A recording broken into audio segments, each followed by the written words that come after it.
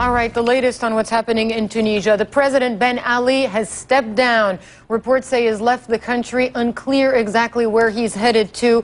We've heard reports of Malta, but that has not been confirmed. The country's prime minister says he is taking over as interim president. This man, Mohamed Ghannouchi, says that everything will be done in accordance with the constitution and a democratic process. However, the military is still very much in charge in Tunisia, in control of the international airport, in control of key government buildings.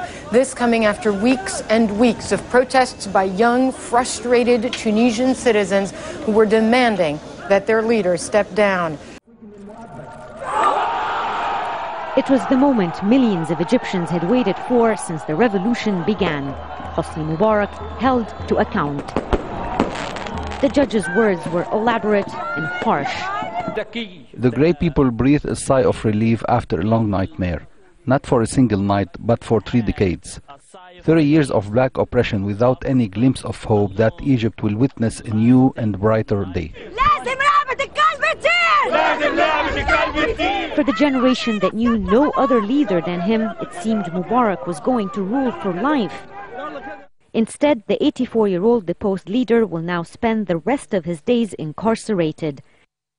His long-hated and feared interior minister was also sentenced to life in prison for his role in the killings of hundreds of protesters during the uprising. He was Libya's self-styled revolutionary leader, who ruled with an iron fist for more than 40 years. Colonel Muammar Gaddafi said he would rather die than step down from the leadership of Libya. But his grip on power also resulted in the death of many others. He leaves behind a country deeply scarred by his rule. We've got more developments in the Middle East. Yemen's Ali Abdullah Saleh is understood to have resigned as the president of the country after almost 10 months of bloody protests.